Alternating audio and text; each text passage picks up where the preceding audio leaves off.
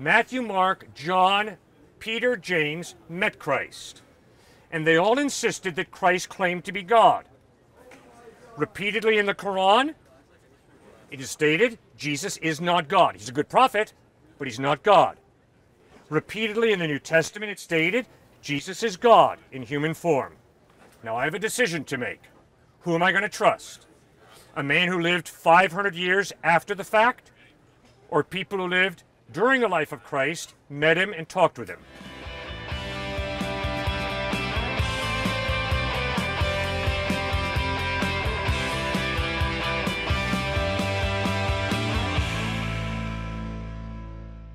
I'm a Muslim, Yep. but what we learned about Jesus, peace be upon him, is that we love him. Yes. We love all the prophets, Moses, Abraham, and we adore them and we follow them. Yep. We learned in the Bible that Jesus used to fall on his face in prayer, and we do that 5 times a day. Beautiful. We learned that Jesus worshiped the one true God, and that's who we follow.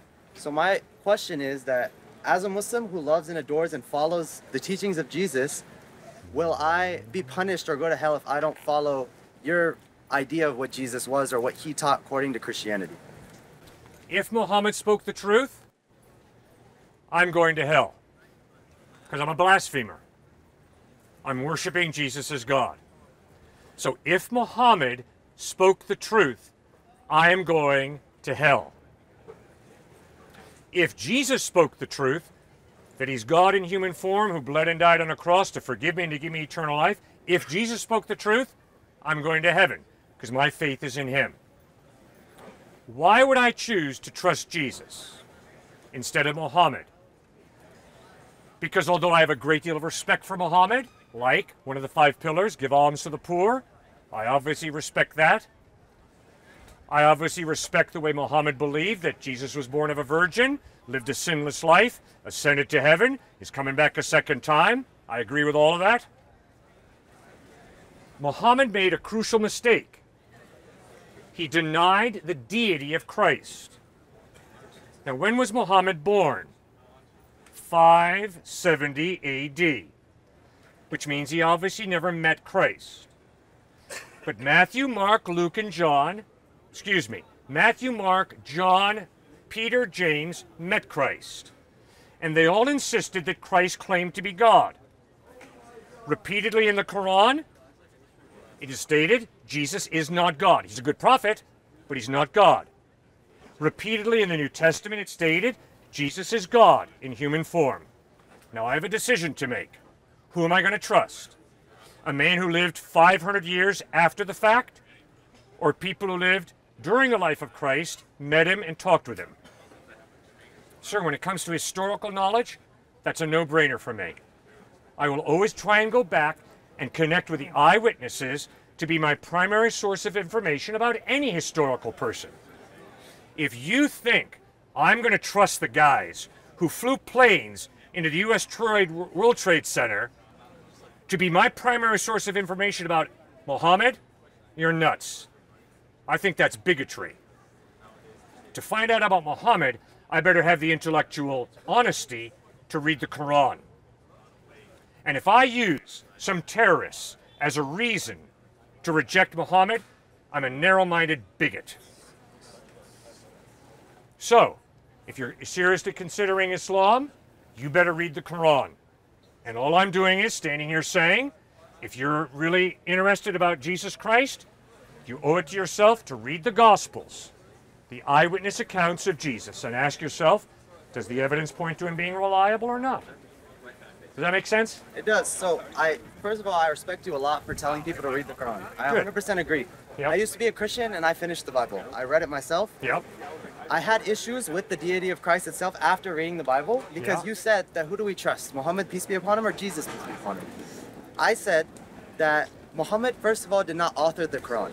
He was a messenger of the words of God. The Quran claims to be the infallible word of God itself, whereas the Bible was written by humans themselves as Gospels according to Matthew, Mark, Luke, and John, whereas the Quran claims to be the word of God itself transferred through prophets and as an oral tradition. The Quran isn't even a book. Okay. The Quran is an oral tradition. My friend here has memorized the whole thing cover to cover. Okay. Because it's an oral tradition, not a book. Fair enough. So the reason why we give preference to the Quran over the Bible is because, first of all, It's preserved in its original language. That's Arabic? less Arabic. Yeah. Whereas Jesus spoke Aramaic. He did Yeah. not speak Greek. He did not speak Hebrew. He spoke Aramaic. So we're learning about Jesus in a language that he didn't even speak, first of all. And also, when you read the Bible, you see multiple verses where Jesus says, when someone came up to him and said, "Oh, good teacher," he said, "Why do you call me good? Only the Father is good." In another passage, he says, only God is good. only God is good. Right. But why would he create the distinction between him not being good but saying God is good? Because the guy said, good teacher, teacher. So he was his teacher at the time. He No, no, said no, no. good. And Jesus says right there, time out. If you're simply going to acknowledge I'm a teacher, don't give me this gibberish that I'm good. Because nobody's good except God. But Jesus obviously claimed to be good. He obviously claimed to be God. But the guy was not acknowledging it. He was denying it. Good teacher. That's why. I understand that's your interpretation, but there's other passages in where he says, "Do not worship me, worship the one who sent me." He said the Father is Where greater does he than say I. that? He never says don't worship me. He says the Father is greater than I. Yes. Everything I do is through the will of the Father. Why Yes. create that distinction between him and the Father if he's claiming equivalency with the Father himself? Because he humbled himself, limited himself, and passed down the birth canal of a woman named Mary, and he was a human being who was not omnipresent. He lived in Palestine, and he never visited Austin, Texas, or the Big Apple, or Saudi Arabia. So he obviously limited himself as the omnipresent God. He limits himself, becomes a human being, and yeah, the Father's greater than I. Everything I do is through the power of the Father. Nothing I do is of my own action. So why would he say that if he's not God himself, if he doesn't have the power to do all these things, then why would he call himself God? The answer that we have is he doesn't. He calls himself a prophet, a messenger of God, and what he teaches, I believe. What he Okay, said, I fine. believe. But don't you understand? If you stand there and say the Quran is the Word of God, and I stand here and say the New Testament's the Word of God, that's going to get us nowhere. It's not true. Because you We cannot have show the textual- Quran's the Word of God can, the same way I cannot absolutely. show that the New We can. Testament's the Word of God. We absolutely can. No, you cannot. Yes, we can. You cannot show that any book is the Word of God. It's impossible. Are you familiar with the process of mass transmission, right? How do we know anything happened in the history of the world? How do we know the Roman Empire existed? It's because everyone says the Roman Empire existed. It's called mass transmission. If hundreds of thousands of people are agreeing on the same thing, it is taken as fact historically, as a historical principle. So hundreds of thousands of people believe the Quran's the Word of God, and hundreds of thousands of people believe the Bible's the Word of God. So what does that tell you? It tells us What does that say? yes, we believe the Injil, the gospel that was given to Jesus Christ, is the Word of God. However, we don't believe it was preserved properly, and the Bible we have today is not the Bible that was given to Jesus because he spoke Aramaic, and the Bible, the oldest Bible we have now, is written in Greek. It cannot be the same. It's impossible. However, the Quran given to Muhammad, peace be upon him, is in Arabic. It's memorized in Arabic. He's memorized the whole thing in Arabic. Can I have a Good chain for of him. narration? Good for him. I have a chain of narration connecting the Quran I have memorized Good. with the Quran Muhammad revealed, and that's Guys, no I'm proof. sorry. You're not listening to me. We're not making any headway, okay? Have a great day. Okay? They should have told everyone about little Aisha, what their prophet did to her. Oh yeah. I just think that's kind of Yeah. a relevant thing if you want to follow. What would have happened if I would have pointed out Muhammad's sex habits? We'd have had a major explosion out here. Yeah. I've done that too many times.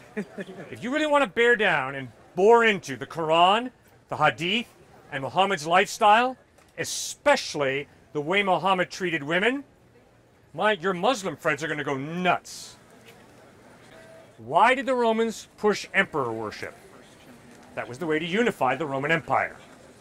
So you Christians, you either acknowledge Caesar as Lord and live, or else hold on to this ridiculous idea that Jesus is Lord and we will throw you to the lions. 360,000 were thrown to the lions. Why? Because they lived sexually pure lives? No. Because they went to church on Sunday or Saturday? No. Because they stuck to the deity of Christ. All you got to do is study history. Those first, second, third century followers of Christ held tightly to the deity of Christ. That's why they died. They didn't die because they loved their enemies. They didn't die because they fed the hungry. They didn't die because they said, don't live a sexually perverted life. They died because they believed that Jesus is Lord, which means Caesar is not Lord, which means we are not going to bow to Caesar as a way to unify the Roman Empire. We worship Jesus Christ. They died for it. So therefore, to try and make an argument that, oh, no, Jesus never claimed to be God, and the 1st and 2nd, 3rd century Christians didn't believe that Jesus was God. It's absurd, guys. Maybe they were wrong. Maybe Jesus wasn't God. But let's get one thing clear. They believed it, and they claimed that Jesus said it. And to deny that, that's tragic. He claimed to be God, friends. Which means he's either lying through his teeth, or he's speaking the truth. Yes, sir. I think a lot of reasons why people can't wrap their head around that Jesus is God is because of the differentiating between the Father and the Son. So I just wanted you guys to explain like the Holy Trinity and how that relationship plays into the idea of Christianity. Father, Son, and Holy Spirit. One substance, but three essences. One substance, asousia is the Greek word, three different essences. That's why you can have Jesus talking about how this is my Father, Father saying this is my Son, and yet Jesus also claiming to be God himself. So the lack of clarity oftentimes comes with how in the world do you deal with something like the Trinity, though? You know, 3 in 1, again, the essence and the substance. But that makes a lot of sense if we buy into the concept of the most important thing in this world is love. We came from love, and we're going to love. Well, how do you get love? 3 in 1. Father, Son, and Holy Spirit loving each other throughout time. You get any other monotheistic religion, it's one person. You have one person, that's self-love. That's pride. I don't know how to have a relationship because I'm one God. So the beauty of Christianity is one substance, 3 essences, that's the personhood. They retain their personhood. It's God has sent the Son to this earth to save us, but it was also the Son freely accepting the call to die on the cross. It wasn't just the Father saying, you are going to the cross. And, you know, when atheists say crassly that God loves a barbecue on the weekend and just sent his Son to grill him on a barbecue. Okay, first of all, the theology is completely off. Secondly, the pain had a little bit longer than just a couple, you know, a short weekend. Right. It was a little bit more extensive than that. It was a physical pain as well as the spiritual weight of everybody's sin. So thinking about, okay, let's just look at a transcendental level, cosmic level. Where do we get the concept of love? Why do we want it so badly? And why do we want it to last forever? And the Trinity makes sense of that. Okay, the reason I like your question so much is because of how many people say, unless you can scientifically verify God, God doesn't exist. What's the mistake of that? The mistake with that is thinking the only way to ascertain truth is through science. And God doesn't have any limits. Okay, good. Wait a second. Okay, unless I can see it, taste it, touch it, it's not real. I can't see, taste, touch God, so God's not real. Do you see what that's doing? Limiting, yep. And it's denying that he's spirit. God is not a body, like I have a body, like you have one. Right. Do you see why it's so intellectually dishonest to say, if I can't prove God scientifically, God's not real? It's a wrong category. It's like saying, if you can't tell me the color of the note C, you're an idiot. No. I'm the idiot. Because the note C is a different category than color. And if you demand that I tell you what the color of the note C is, I'm mixing up my categories. Same thing with God. God is not a physical being who you either verify through science or you falsify through science. Because you cannot observe God physically. Right. Okay, now, Trinity. One God, 3 persons. Well, that's hard, Cliff. Yeah, it's hard. Why? Because I think in terms of 1 in 1, 2 in 2, 3 in 3. I do not think in terms of 3 in 1. Right. But guess what? God has got to be bigger than my rational boxes. He cannot be contradictory, but he's got to be bigger. So, think about space in your dorm room. One space, 3 dimensions, height, length, and width. You take one of those dimensions away, and you no longer have space. It's true. The walls come down together. You're pancake. I'm a pancake. All right, so one space made up of 3 dimensions: height, length, and width. So, one God, 3 persons, Father, Son, and Holy Spirit. Have I explained the Trinity to you? No. But I've used an analogy that hopefully opens us up to understanding that this is not gibberish. Thank you. Thank you very much. I You appreciate bet. it. But if morality is not relative, what is it? Where do we get it? And if faith is enough for us, to be saved, for Jesus to die for our sins, where is the morality? Where is the justice of one person doing injustice to another? Where is this just system if someone else is dying for our sins? How does that morally add up? Where is the moral equivalence? You bet. Because in order to have morality, you've got to have a mind. So if there is no God, there's no mind prior to the human mind, which means obviously it's the human mind that creates right and wrong, which means I'm not more correct than you are, you're not more correct than I am, it's all relative. Why shouldn't I pay? Good. And according to Christ, you do pay. Or you accept Christ's payment when he died on a cross for what you did wrong, for what I did wrong. How is that fair to Christ? How is it fair to Christ? Towards all? Pardon? Isn't God just towards all? Is God, I'm sorry? Just towards all. Yes, God is just. That's his character. His character is just. When I sin against you, what I'm saying is you don't have value. I can use you, I can lie to you, I can cheat you, I can steal from you, and that's a statement. You're not very valuable. So when I do that kind of thing to you, not only am I devaluing you, denigrating you, but I'm also devaluing God and saying, you didn't do a good job when you made this guy. But you're still avoiding the question that, am I not demeaning God by saying that he had to die for my sins? Can't No. he forgive me and have his mercy on his own? No, the reason you're not demeaning God is because God chose to be just, consistently just, as you pointed out. But then the question is, how does he forgive? Is forgiveness simply excusing wrong? Is forgiveness overlooking wrong? Is forgiveness acting like, oh, boys will be boys, Nazis will be Nazis, Hamas will be Hamas, Israel will be Israel? It's all relative. Forgiveness is God's mercy. Well, how does God forgive? God forgives because God can see what's in our hearts. When we stand in front of God and seek forgiveness, God knows how genuine we are. God knows whether or not we intend to go back to that. That's the basis of God's forgiveness. That if you stand in front of God and you're asking God alone and you're accepting him and you're seeking that forgiveness, God can see inside your heart.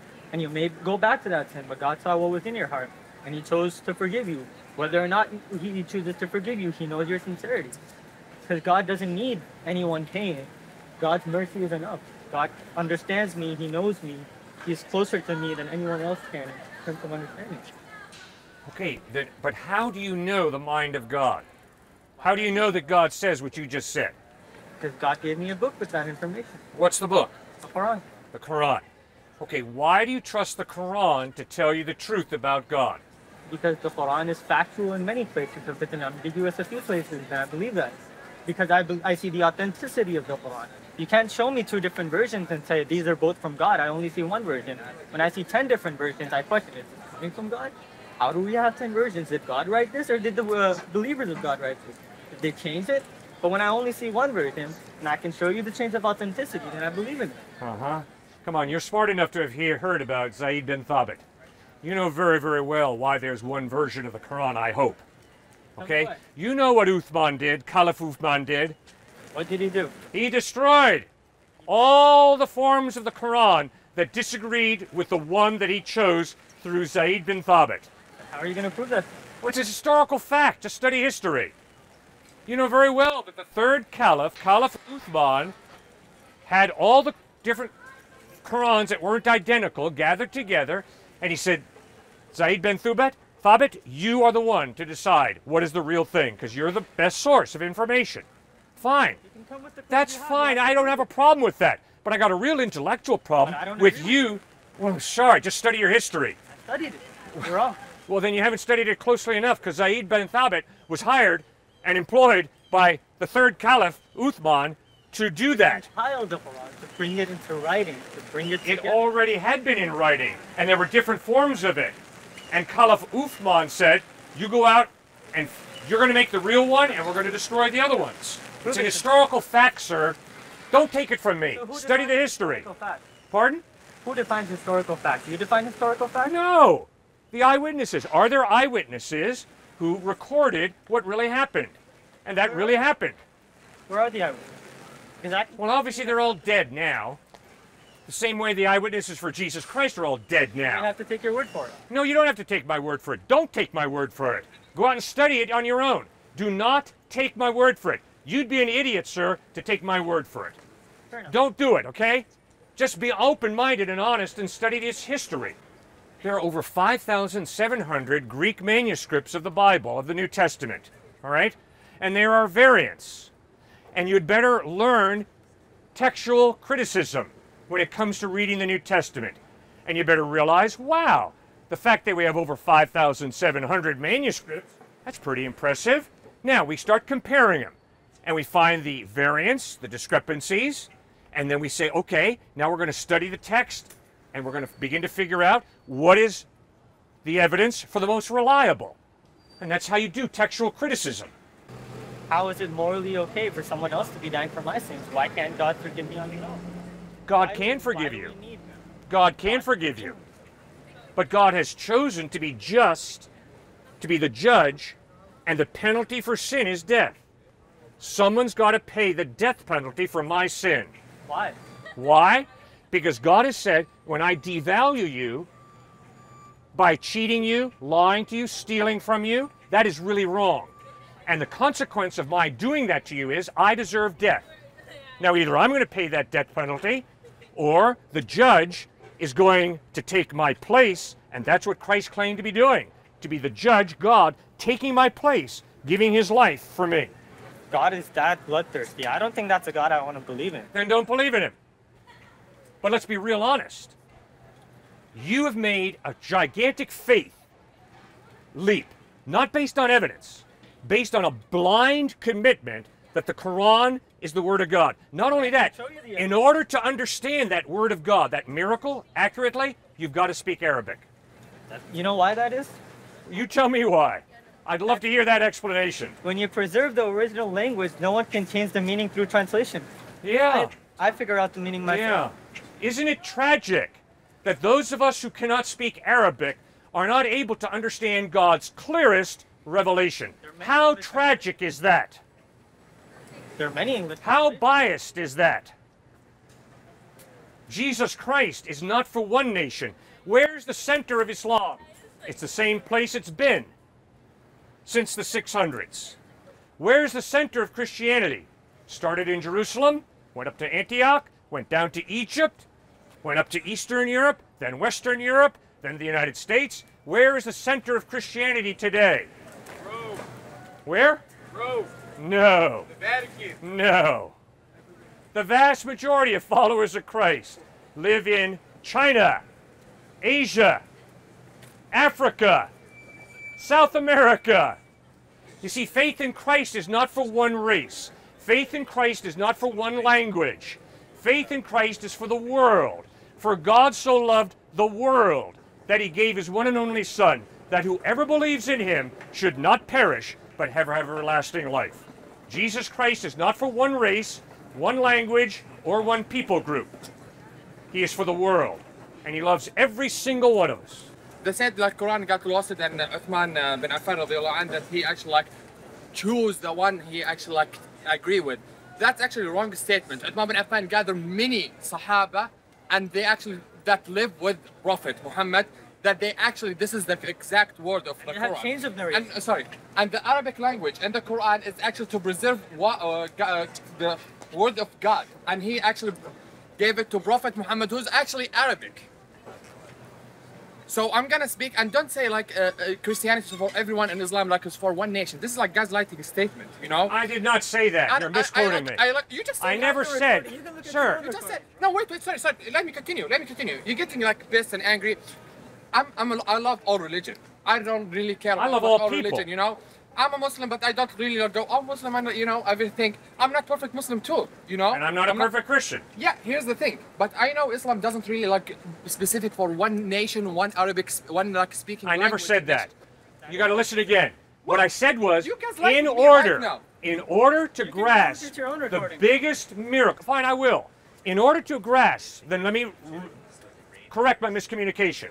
In order to grasp the miracle of Islam, which is the Quran, the miracle of Christianity is not the Bible. The miracle of Christianity is Jesus Christ. Yeah. But in Islam, in order to grasp the miracle, which is the Quran, the book, the holy book, in its purity, you have to speak Arabic.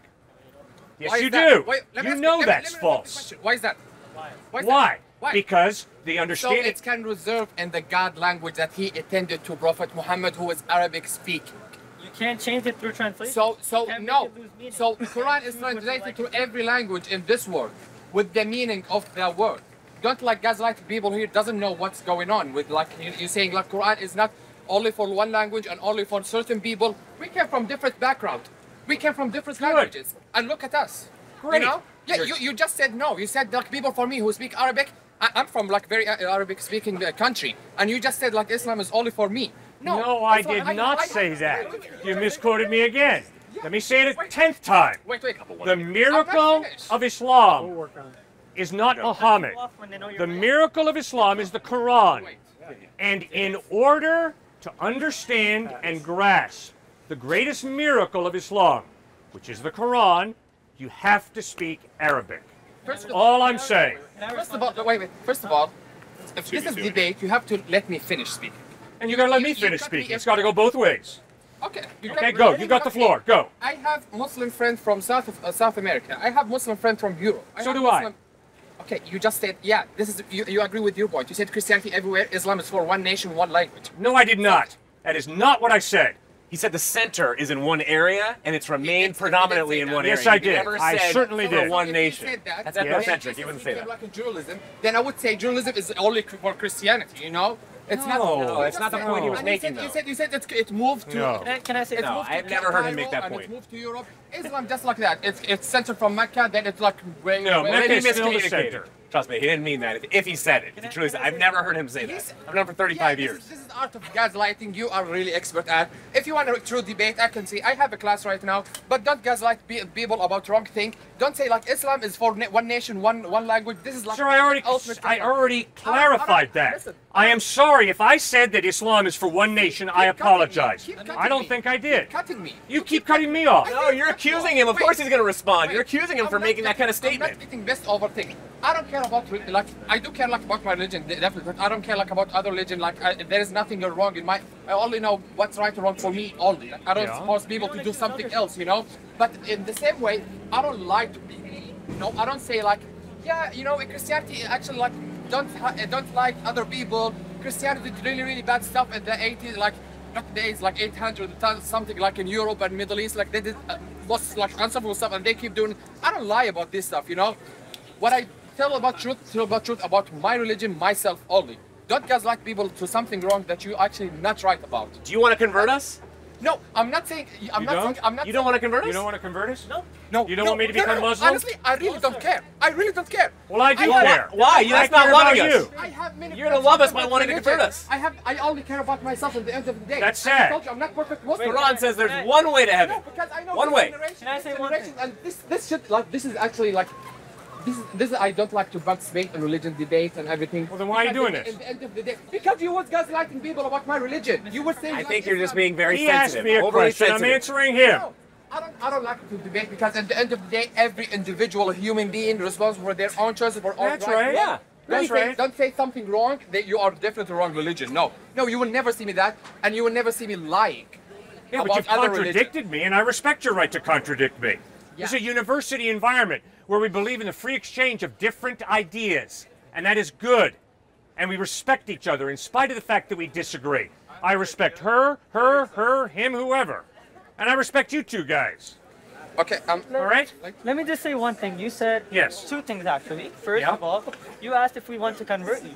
The truth is, all we want to do is put our version of the message in front of you, and then God says in the Quran, there's no compulsion in religion. So all we do We put the message across. We leave it up to you. Number two, I really appreciate what you said earlier because you proved my point. You said that the miracle of Christianity is Jesus and that the miracle of Islam is the Quran. Right. And that's a wonderful statement. And I couldn't love it more. Right? You know why that is? Because Jesus was, according to your beliefs, in front of you at a certain point in time. You believe he was there in a human form in a certain point of time. And that miracle was there. And that proof was there. And you had all the reason to believe. But I can prove to you that the preserved Quran is still in front of us. So my miracle is still there for me to prove people. Your miracle isn't standing in front of me, but I could pull out a Quran and show it to you. Totally And unconvincing. That's why my objective morality. That's not convincing at all. That's your problem, but that's what I'll leave it No, with. that's your Thank problem, you. man. I don't- Any I'm not Muslim's interested in problem. circular debate, but it was nice talking to you. Good to talk with you. Good to meet you. Good to talk with you, sir. Thank you very much. Yeah. Well, excuse me? Yes. Okay, good talking with you. Remember that. And remember, don't gaslight people wrong about something that you know. Don't spread misinformation. I'm You not have to- spreading any You misinformation. believe in No, if you believe Christianity is true, and this is your right to believe it's true, you don't have to lie about other religions. I'm not lying about any other You religion. just did. You just No, I did not. Thank you. Yes, cancer awareness. Good. Cancer awareness. Excellent. Spread information, not misinformation. Well, go and study it yourself. Don't take. I told you guys, don't take it from me. Go and study Zayd bin Thabit and how the third caliph, Caliph Uthman, hired Zayd bin Thabit to gather the Qurans of the different had different vocabulary, different words, and he said, "Okay, we want to put together the true Quran."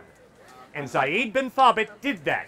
Study that for yourself under the third Caliph Uthman.